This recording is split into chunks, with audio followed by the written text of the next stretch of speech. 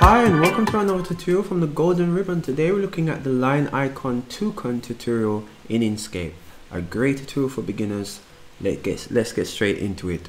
We have the colors on the right hand side, and we also have this nice gradient background, full HD 1920 by 1080 in dimension. So the first thing you want to do, you're going to create a rectangle. And this tutorial is really just going to be about rectangles and Boolean modes. Let's make this white just for the time being. And I'm going to go ahead and draw a line here with the Bezier tool. So you can get the Bezier tool by just pressing this here, right? Or you can use Shift F6. And for the rectangle, I'm going to just create this rectangle here. My rectangle has its corners rounded already, but by default it will look like this. To make the corners rounded, you just simply have to double click, and then that will reveal 3 nodes, 2 square nodes and 1 circle node, which is actually 2, but because they're behind each other you don't see the 2. So 2 square nodes and 2 circle nodes.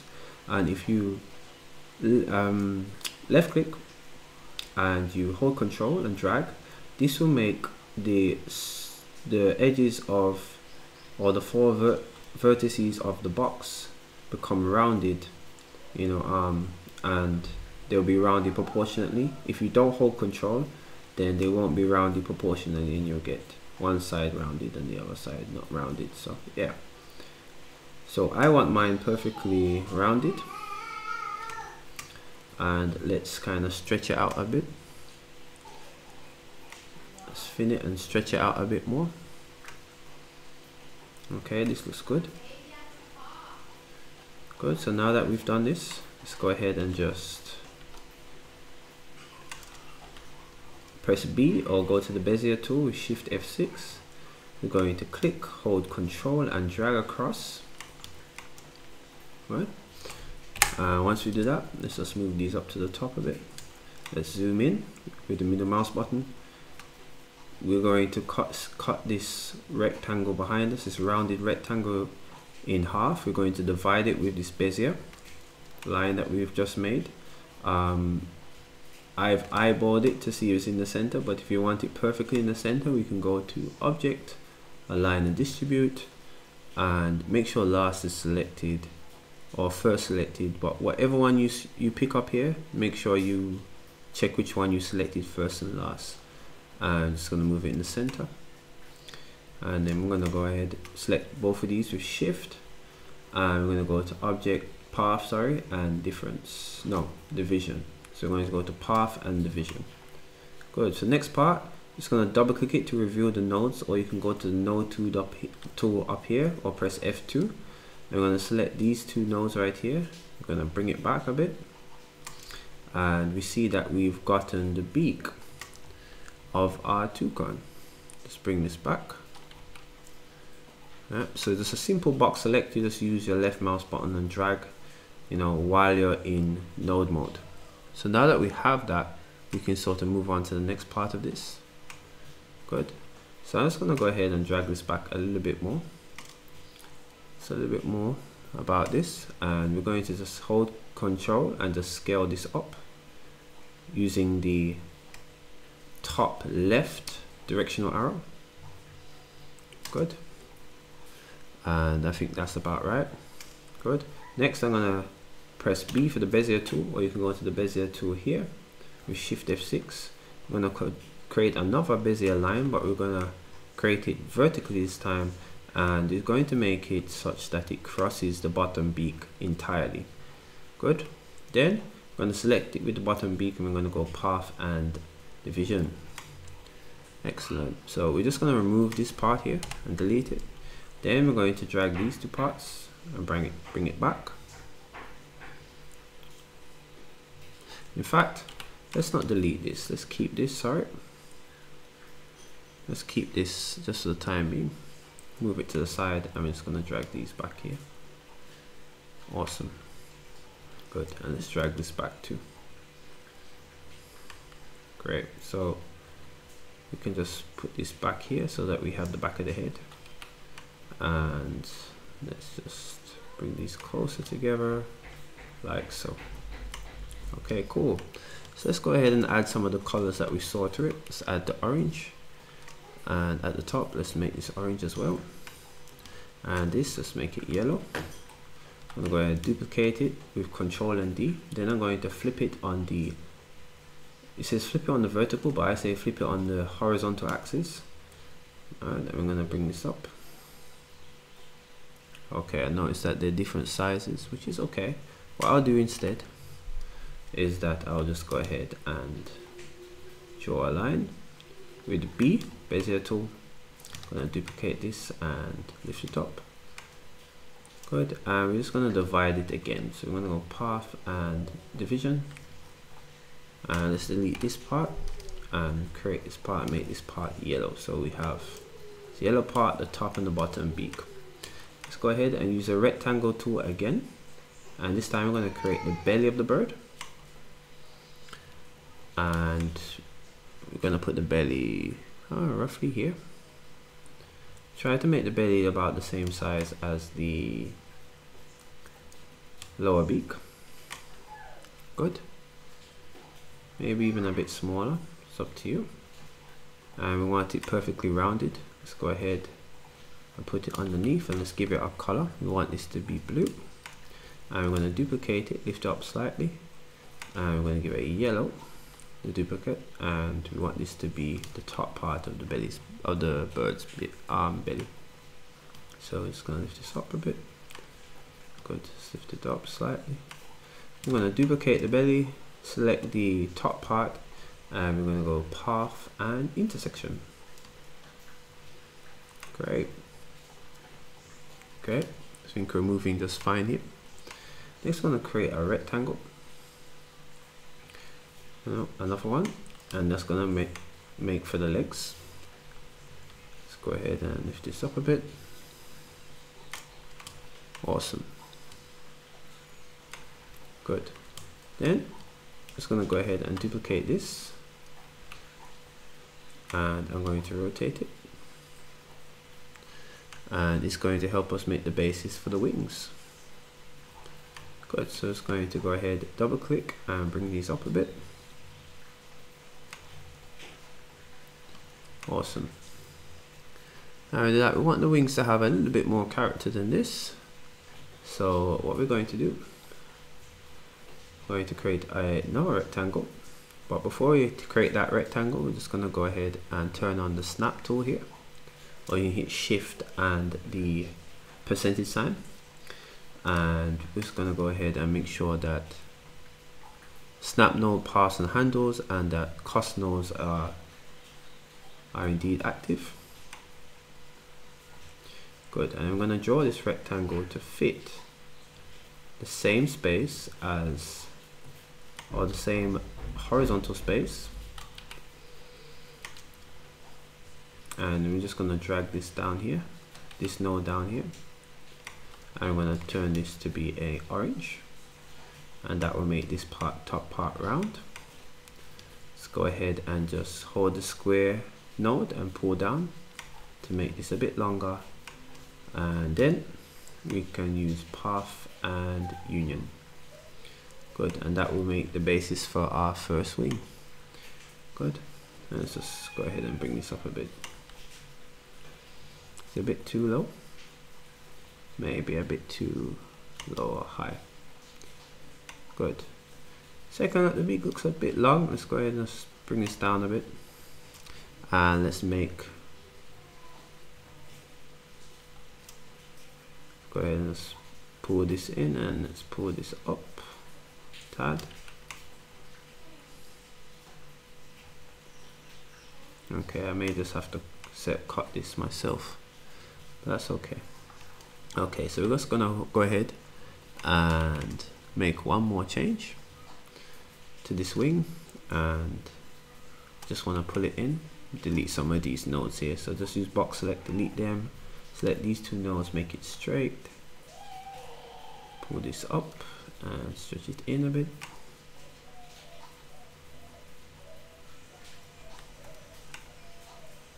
Awesome. Yeah, I much prefer the wings like this. Don't want them to be completely straight. Okay then, so we've done the wings. Let's lift these up. Alright, let me just draw a bezier line with B. And we're just going to cut this here with difference, path and division, sorry. Delete that top. Good. And let's color this feather right here, or this wing, sorry. So then we're just going to go ahead and click it with the select tool, left click and left click once more, and we'll see the rotational handles as well as the pivotal point. So we're going to get this cross here, this is the pivot point, and we're going to drag it to the top. Then we're going to duplicate it and put it across. Good, and we're going to duplicate it once more and bring it across. And we're going to color the middle one a lighter blue and lift it up in the hierarchy,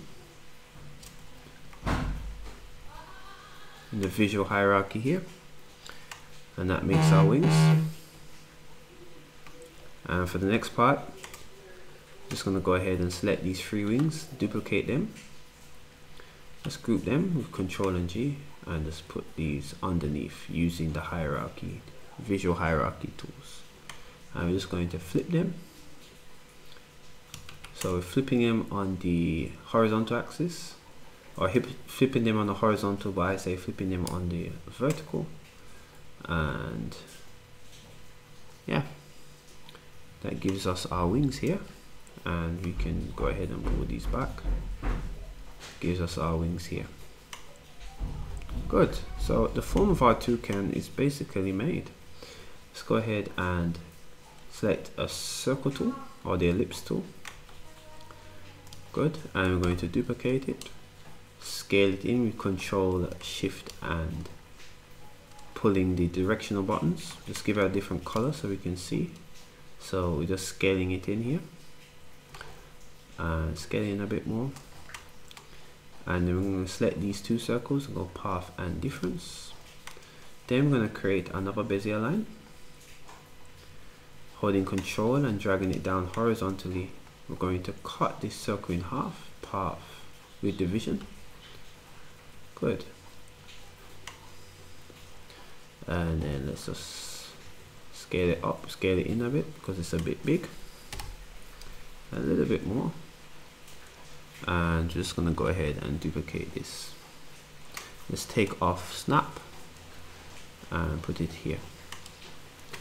Okay, and so for the most part the toucan is complete, you know. So all we need to do here now, just add the perch that it is standing on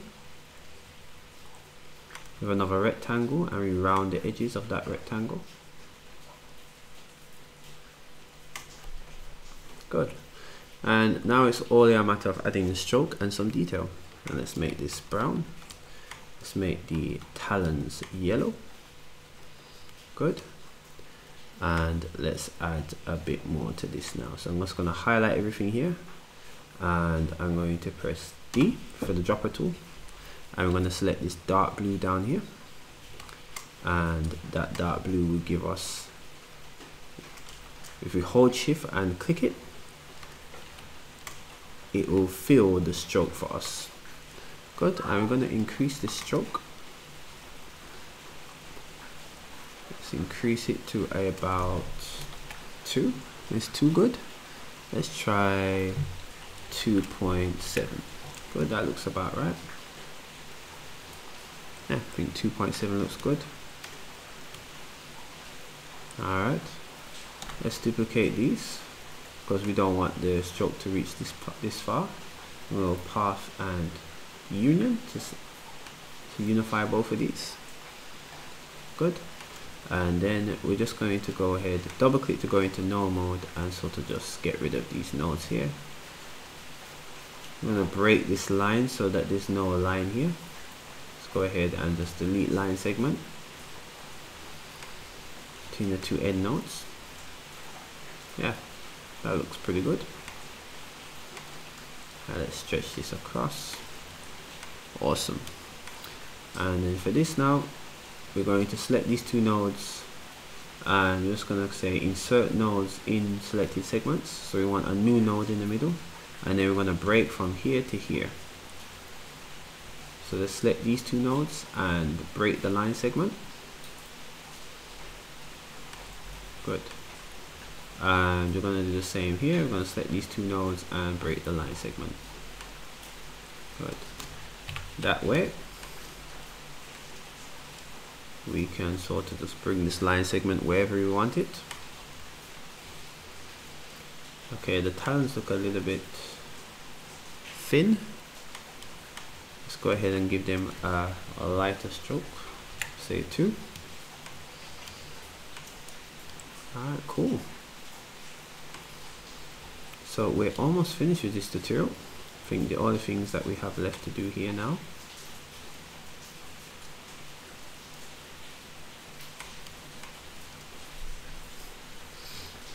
You have the belly and the wings and everything.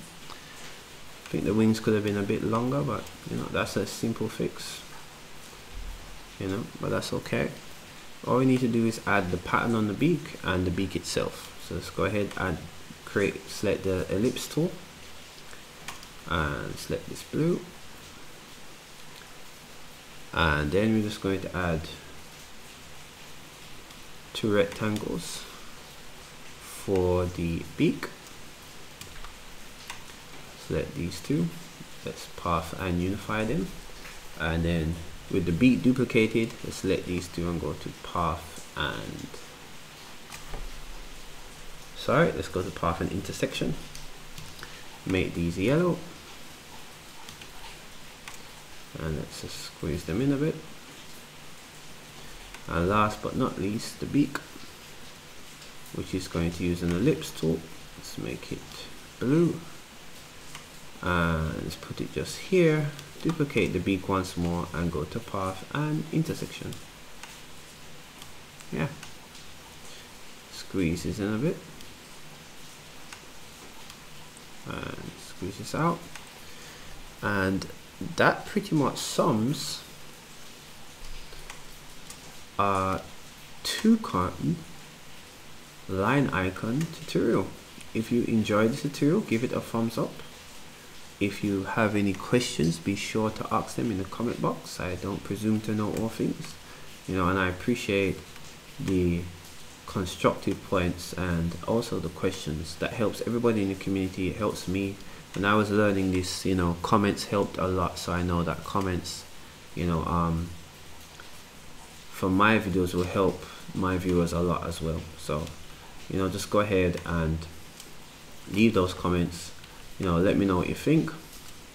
If it's something that you want to see more of, this type of style of illustration, you can also let me know. You know, that feedback helps too, and I do my best to, you know, respond to it once I can. Okay then. So until I see you again with another Inkscape tutorial, get up and design a new door.